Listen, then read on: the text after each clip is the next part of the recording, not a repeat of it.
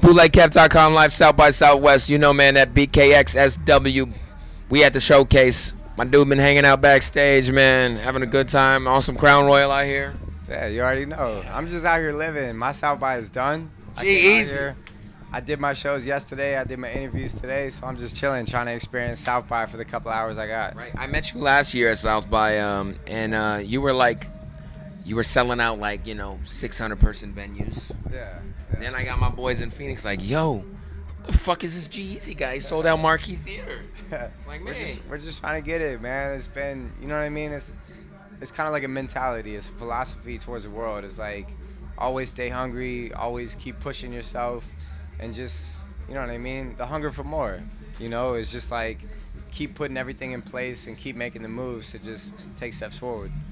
What do you think has been like the key to you connecting with fans? Because you're a perfect example of a Funk Volume, a Macklemore who just organically built a fan base and it turned into a major situation. But what do you think has been the key thing that kind of you knew it's catching on? Like, right. I mean, what you just said is really important to stay organic.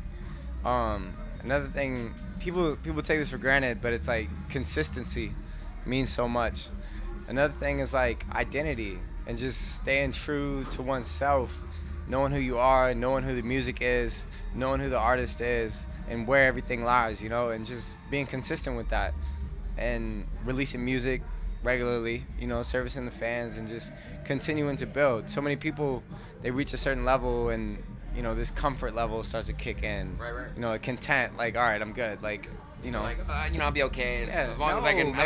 Fuck hey, that. I haven't taken care of my moms yet. I'm not good yet. You know what I mean? Like, you got to keep working. You got to keep, like striving for more. And that's really what drives it. So a little birdie told me that if y'all don't know, he's from the Bay Area.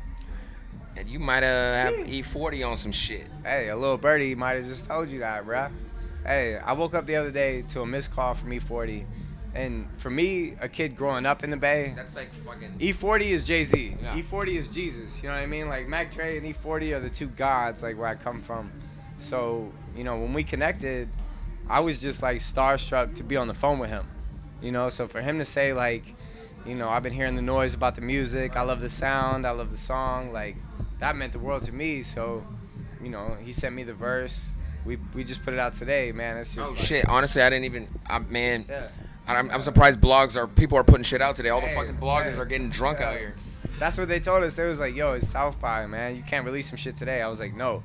Was it a E40 remix? just gave me a verse on my song. We're putting this out today. For the single? Yeah. Oh, man. That's a big deal, bro. Yeah. It's definitely a big deal. Talk about the album. You had just put out the last album when I met you last year. Yeah. This album, you got the fucking visuals, the balloons at the shows, and all this shit. The aesthetics are real nice. Nah, this album is like everything we wanted to do on the last one times 10.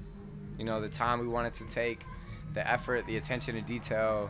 You know what I mean? Like, it's really like, this feels like my proper debut album to the world. You know what I mean? Boy, it's your major label debut album. It may be. Okay, well, okay.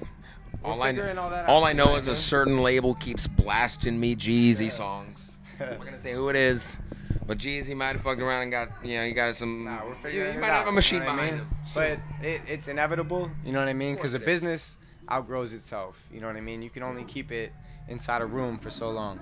But at the same time, what matters to me is the music staying authentic, the brand, the identity, the relationship with the fans, and everything staying true to everything that we've built for so long, 100%, man. Well, yo, go get the album. When's the album come out?